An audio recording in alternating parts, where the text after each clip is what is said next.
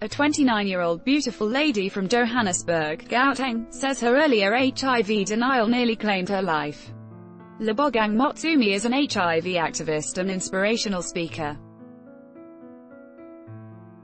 She contracted the virus at the age of 17 from a celebrity who has since passed away. Speaking to Daily Sun, Lebogang said she didn't think she could have the virus even after the celebrity told her that he was positive. She explained, "I thought I couldn't have it because I was young, beautiful and chubby. I associated it with people from poor communities and thought they looked skinny with their hair falling out." 3 years later, she discovered she was indeed HIV positive and started taking cation. However, Lebogang joined a church whose pastor claimed he could cure the condition. As a result, she stopped taking ARVs and ended up being hospitalized for 6 months.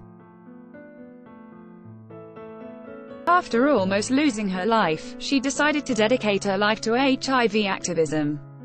She's now on a mission to teach the youth about the importance of living positively. "I came up with the name Babes We HIV to bring attention to the topic and break the stigma around the disease." Meanwhile, recently, a Nigerian man, top 4 reasons to get tested for HIV in 2018 on TV Source.